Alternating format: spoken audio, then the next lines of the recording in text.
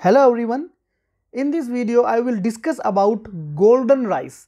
That what is golden rice, how golden rice can be produced and what are the benefit of this golden rice. So without any delay, let's start the video. So first of all, what is golden rice? So golden rice is a variety of rice in which the genes for the synthesis of beta carotene, which is a precursor of vitamin A. So these genes has been introduced in this golden rice so that now the vitamin A can be synthesized inside this rice. So in simple words, you can say that the golden rice is a variety of rice which is enriched with vitamin A. And why vitamin A is there? Due to the transfer of genes that are required in the biosynthesis of beta carotene. So generally the white rice, it do not have, you can say, vitamin A in it. So scientists just transfer the genes which are required for the vitamin A synthesis. So they transfer these genes into the rice, and now the rice which has the vitamin in it, that is known as the golden rice. And why it is called as golden rice? Due to its color, as you can see in the picture here. So the golden rice is just a yellow in color, and this yellow color is developed due to the beta carotene, because we just introduced the genes for the beta carotene.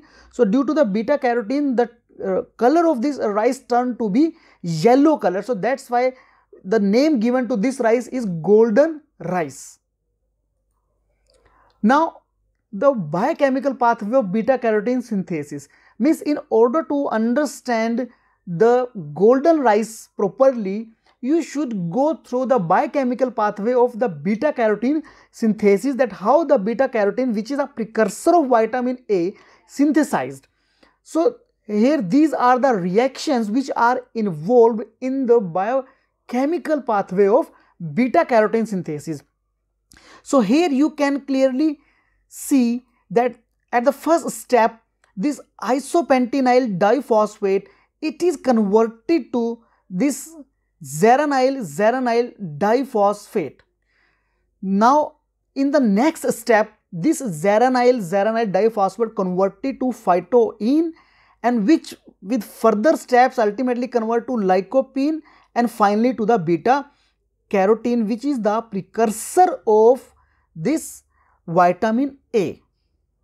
Now as you know, there will be some enzyme that will carry out these reactions. So these enzymes are, first is phytoene synthase, which convert this zerenyl diphosphate to the phytoene. And the next enzyme, these are the phytoene desaturase and the carotene desaturase, which are involved in the conversion of phytoene to lycopene, and finally the lycopene beta cyclase, which ultimately convert this lycopene to beta carotene. So this is the biochemical pathway along with the enzymes for the synthesis of beta carotene. But the white rice, it do not have these enzymes.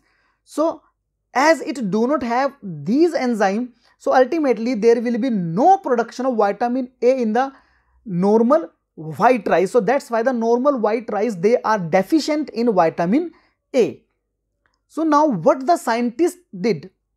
So they just create a new variety of rice which is known as golden rice. So how did they do this? That will be clear in the next slide. So the golden rice, again this is the same pathway for the synthesis of beta carotene, and enzymes are again same. So what the scientists did, they just transfer the genes of these enzymes to the white rice, so that now the white rice is able to make the vitamin A. So the genes for these enzymes transferred. So the first gene is PSY gene, that code for the phytoene synthase, and the gene was taken from the daffodil.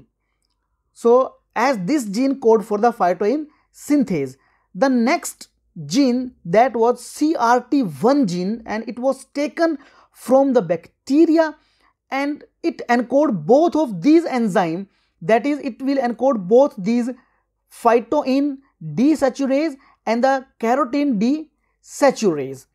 The next gene which was transferred to the golden rice, that was the beta LCY gene, and it was also taken from the daffodil, and it will code for the enzyme that is lycopene beta cyclase. So now you can clearly see all the genes that will code for all these enzymes are now transferred via transgenesis to the rice, and now the rice developed, it will synthesize vitamin A in its edible parts, and its yellow will be changed, its color will be changed to yellow due to the production of this beta carotene, and hence it is named as golden rice. So the golden rice has the complete these three genes, and they will code for these enzymes which are required for the synthesis of beta carotene. So as the golden rice, again, why golden? Because due to the presence of this beta carotene, the color of rice changed to yellow one. So that's why the name given is golden rice.